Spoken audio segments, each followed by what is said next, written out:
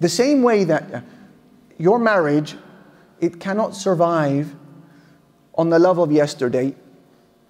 Your business, it cannot thrive on the profits of yesterday.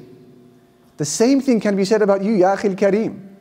You cannot be a successful Muslim of growth if you are just singing about the righteous person you used to be once upon a time in the past.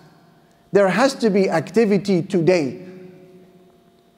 The person you are going to be in the future, if you are interested to know who he or she is and what they look like, I say to you, there is no magic needed, no horoscopes, no palm reading, and certainly no reading into the stars or a crystal ball.